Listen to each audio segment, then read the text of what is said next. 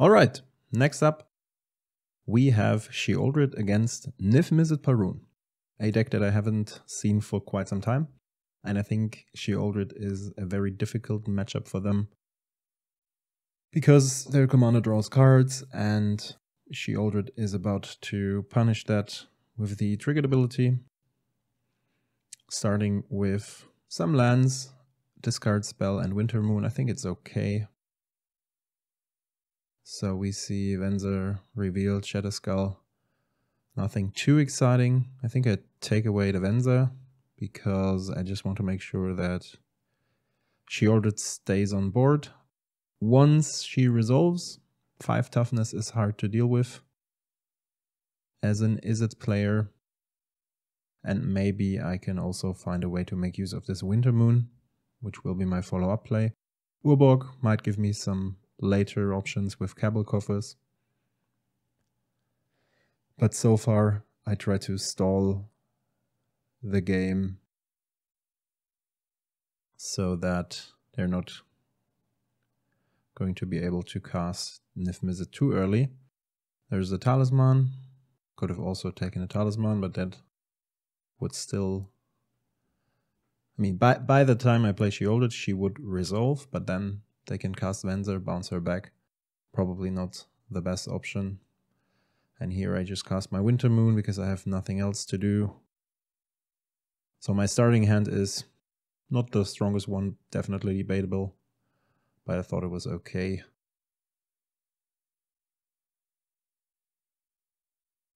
There's a Field of Ruin. And now, I mean, they still have Otawara, so they can bounce Sheoldred end of turn using Otawara. Shadow Skull smashing is kind of useless.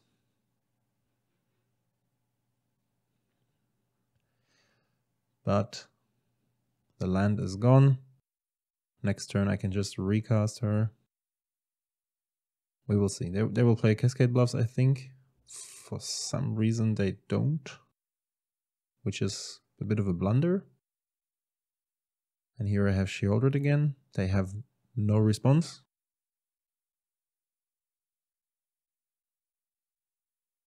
Now there's a first trigger.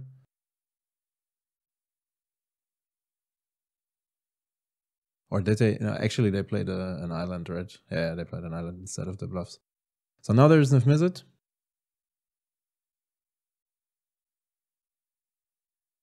My Skeletal Scrying is okay.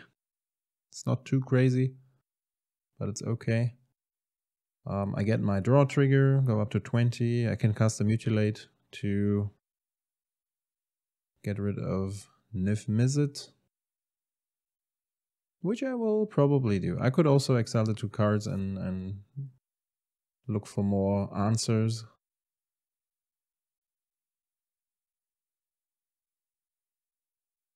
Actually, not sure anymore what was the decision here. I think I just attacked and played the Mutilate.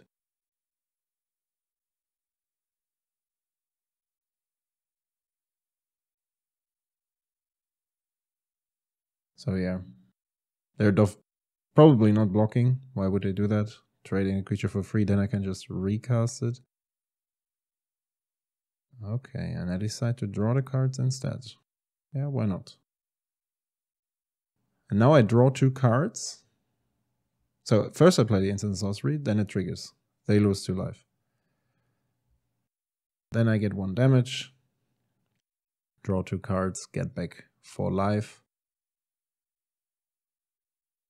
And that's actually not too bad. I drew a Collector's Brutality and I can choose both modes. Checking their hand for any combat piece. Combat piece, I mean, not combat. So another draw, so they're losing 2 more life. I can just get rid of the Smashing or the Lightning Bolt. It's probably the Lightning Bolt because the rest seems useless here. They lose 2 more life. I go up to 22.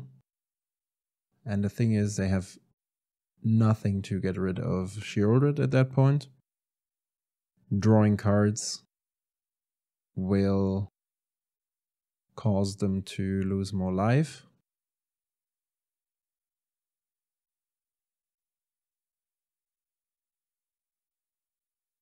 So that doesn't look too promising here.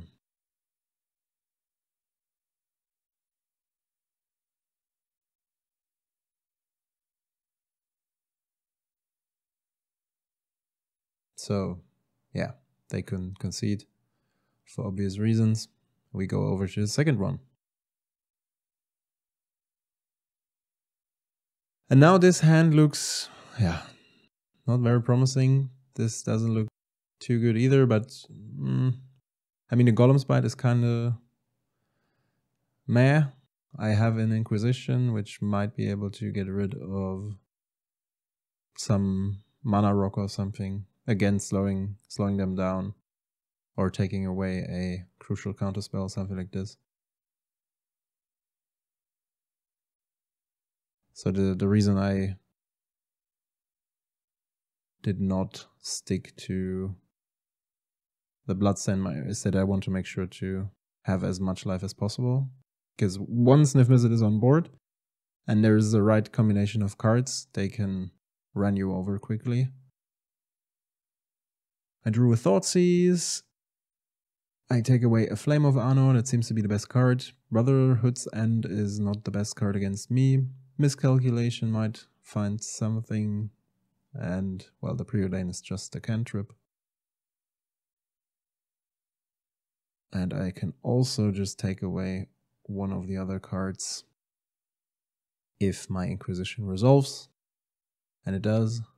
There's a Mystic Confluence, and I take away the Miscalculation and play the Expedition map, which can later find a Cabal Coffers to make more and more mana. And now there's the Preordain.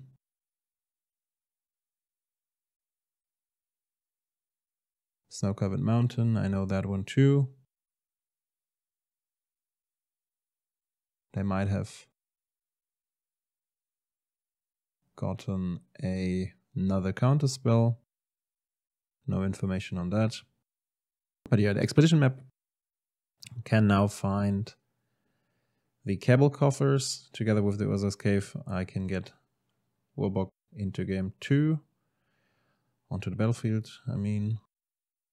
There's a Steam Vents, nothing too crazy. I crack the map. Search for the coffers. For some reason, I search for Urborg. Well, at that point, it would net me 1 mana, which is not too crazy. It would have been better to go for the Cabal Coffers, actually, because I already have a couple of Swamps. And then I can also use the remaining mana to activate the cave and search for Urborg. For whatever reason, I did it the other way around. But here I have a Eugen. Eugen is great. Not a bad card.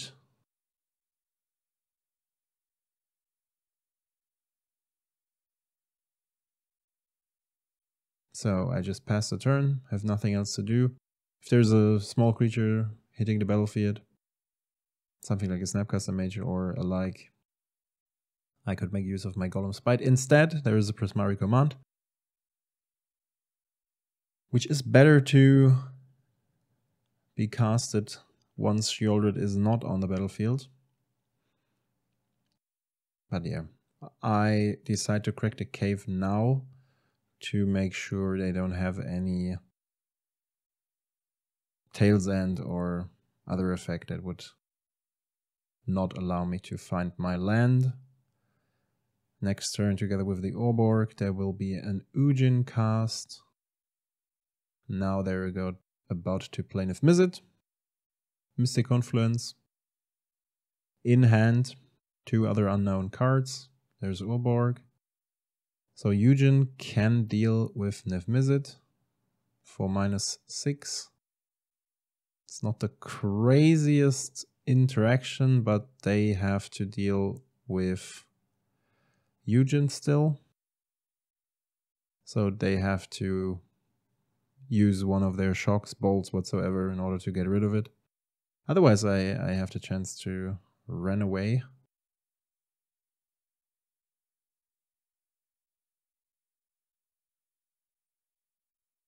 There's a Seal of Fire. That's perfectly fine.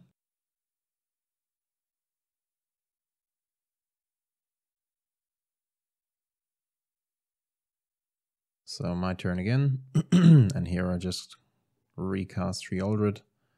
Even have 1 mana left. Field of Ruin is a card that I felt was most often useless in this pile, or overall. You don't see this card played very often because playing 3 mana in total for the effect is very expensive. And the impact is not too crazy either, most of the time. So there's a Mystic Confluence. I can't pay the additional 2, but he paid 5 mana to counter spell and draw cards, which is basically a Cryptic Command for 1 mana more. That's okay. There's a Brainstorm going up to 5. Next turn I will just replay Sheoldred, slam her all over again. But they will also find a way to get back Niv-Mizzet.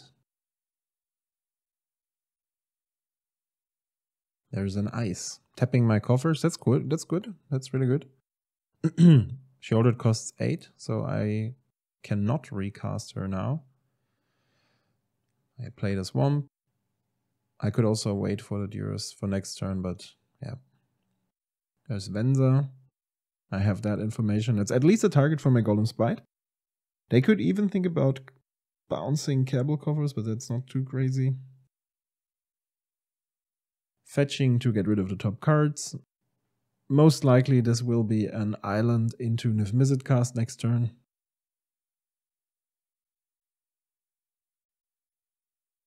And here we go.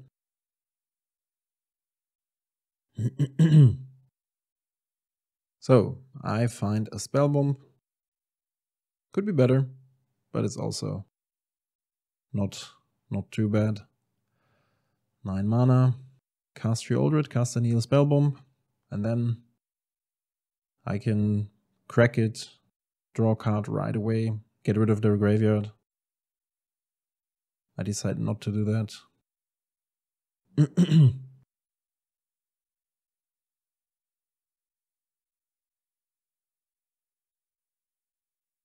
So interesting. They decide to target Sheoldred. There is a Lightning Bolt. And that's what I was talking about. Like, you have all the triggers generated by drawing instant and sorceries. And you're drawing tons of cards, so you lose so much life. So I'm going to crack the Spellbomb here again. Yeah, now I draw the Grief. Would have been better to have that at sorcery speed last turn.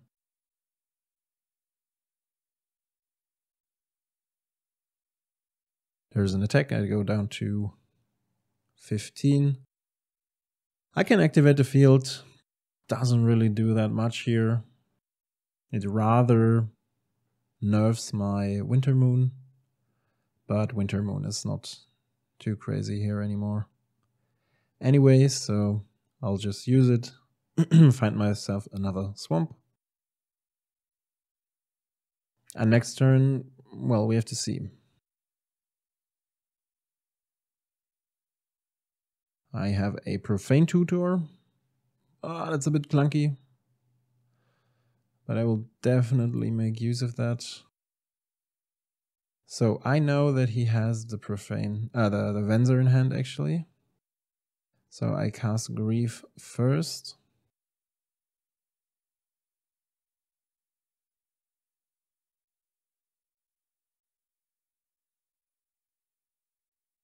And if they decide to bounce that, I can cast Grief again by pitching Profane Tutor, for example. And maybe I whiff, maybe they just have a land.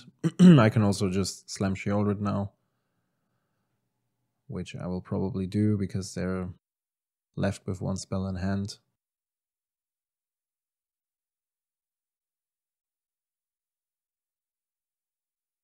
And Sheoldred resolves. So no additional mana to use the Profane Tutor, but I think Profane Tutor is not relevant here anyways.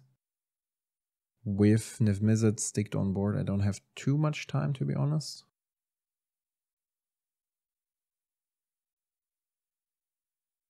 So here's the first draw. There's again a damage dealt to any target.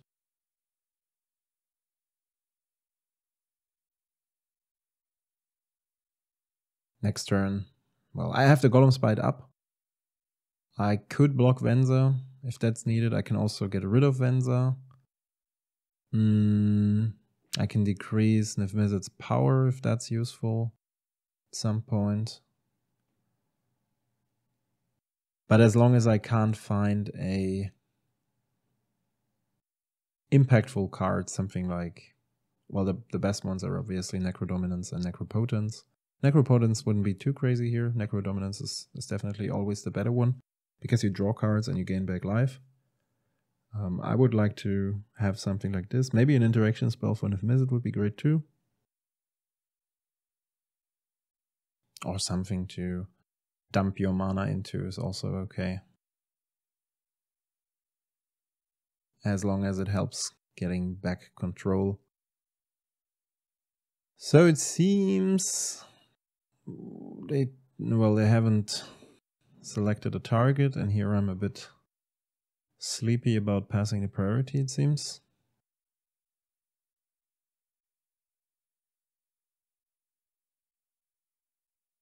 Again, it seems they targeted Sheoldred. Okay. Why not? There's a Mystic Sanctuary gaining back the bolt. Pretty good.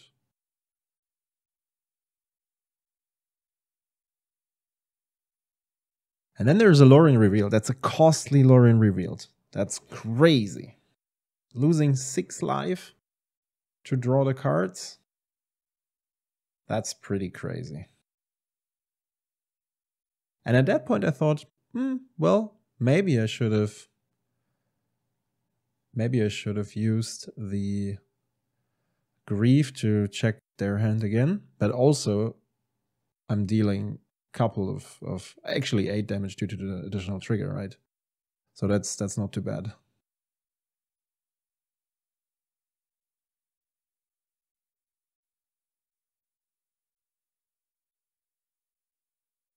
Yeah, and here I decide before Sheoldred leaves, I use the Golem's Bite to get rid of Venza. They get another trigger, they lose 2 more life. And now I have a couple of outs actually. There is the spell that I still can't pronounce correctly. It's a spree spell from Outlaws of Thunder Junction, which for 3 black mana lets any player draw 3 cards, but then they lose 3 life. You can also go for Sign in Blood, which also shocks the opponent. Yeah, and here they had some quick math. Chain Lightning Bolt, additional damage. I mean, they have 5 cards in hand. It's very likely that there will be something else added. Anger of God deals the last damage. So definitely a mistake to not play the Grief here. I was too optimistic that there was anything going on that could save them the game. This hand looks fine. Thoughtseize, Arcane Signet, so a turn 3 Sheoldred. I have Dead of Winter. It's not too hard to get on 5 Snow-Covered Swamps actually. We have Reanimate to get back Sheoldred, maybe in the same turn. Quite a good hand. Murktide, Mana Leak, Lorien Revealed, very blue heavy, but also now that I took away their only interaction for my Sheoldred, at least for now, I'm feeling good. And there we go. Insatiable Average. Probably more like Avarice? Maybe Avarice. Yeah, that's the card I was talking about. Pretty nice. Well positioned in that deck. Turn 3, I go for my Sheoldred cast, hoping for him not to have a counterspell. I'm not sure anymore whether or not they actually have a counterspell. Seems they don't. Good for me. Passing the turn. Now they have to deal with a 4/5. And yeah, I really like the Avarice. Once Sheoldred is on board, it deals 9 damage to your opponent. So that's something you usually can't really calculate, or you don't expect from an MBC deck. So that's definitely quite a cool line. And for some reason, my opponent just scoops the game because they don't find their additional land. And yeah, that's it. Quite an abrupt ending. Thanks for being with me, and see you in the next one.